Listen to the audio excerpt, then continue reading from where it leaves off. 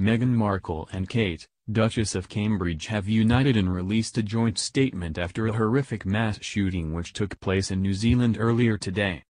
The Duke and Duchess of Cambridge and Duke and Duchess of Sussex have released a statement stating evil can never defeat compassion and tolerance following a terror attack in New Zealand. In total, 49 people lost their lives and 20 were seriously injured in two violent attacks at two New Zealand mosques during Friday prayers. New Zealand Prime Minister Jacinda Ardern has described the attack as an unprecedented act of violence and said it is one of New Zealand's darkest days. The joint message from Princes Harry and William and wives Meghan and Kate is for the friends and family of those who were killed in the attacks.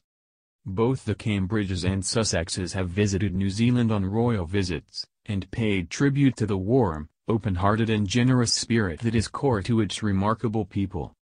The full statement reads, "Our hearts go out to the families and friends of the people who lost their lives in the devastating attack in Christchurch. We have all been fortunate to spend time in Christchurch and have felt the warm, open-hearted and generous spirit that is core to its remarkable people. No person should ever have to fear attending a sacred place of worship. This senseless attack is an affront to the people of Christchurch and New Zealand, and the broader Muslim community. It is a horrifying assault on a way of life that embodies decency, community, and friendship. We know that from this devastation and deep mourning, the people of New Zealand will unite to show that such evil can never defeat compassion and tolerance. We send our thoughts and prayers to everyone in New Zealand today. Kia kaha."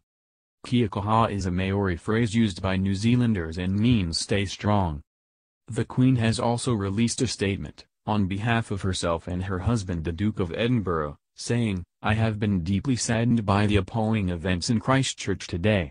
Prince Philip and I send our condolences to the families and friends of those who have lost their lives."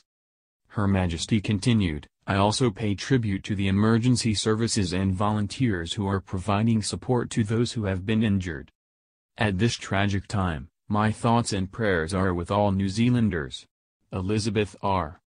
Prince Charles also sent his condolences, writing in a statement, "Both my wife and I were utterly horrified to hear of the most barbaric attacks on two mosques in Christchurch, which resulted in the cruel and tragic loss of so many people's lives. It is beyond all belief that so many should have been killed and injured at their place of worship, and our most special and heartfelt sympathy goes out to all the families and loved ones of those who have lost their lives. This appalling atrocity is an assault on all of us who cherish religious freedom, tolerance, compassion and community. I know that the people of New Zealand will never allow hate and division to triumph over these things they hold dear. Our thoughts and prayers are with the victims' families, the first responders, the people of Christchurch and all New Zealanders at this most heartbreaking of times."